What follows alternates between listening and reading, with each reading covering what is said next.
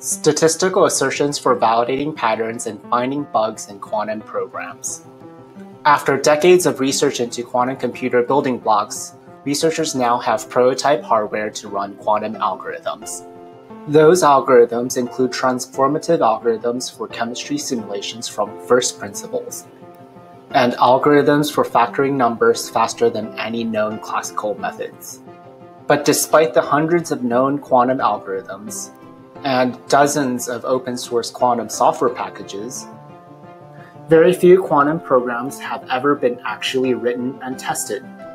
In fact, the lack of programming tools such as debuggers is an obstacle for useful quantum computation. Our research paper is about our experience in using statistical tests to check for expected values in order to debug several benchmark quantum programs. We address three major challenges in debugging quantum programs compared to classical debugging.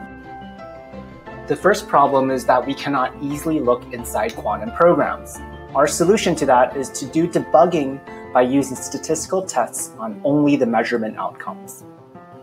The second problem is that it's difficult to reason about the massive state spaces that happen inside quantum programs. Our solution is to check for three easier-to-check types of states: classical, superposition, and entangled. Finally, the third problem is that it's not clear where and what we should check inside quantum programs. Our solution is to apply assertions according to quantum programming patterns that we identify. These are common to many algorithm classes. Using these statistical assertions, we are able to debug and validate quantum programs in factoring, search, and quantum chemistry. To learn more, find us at ISCA 2019 Session 5A Quantum, or find our paper in the link below.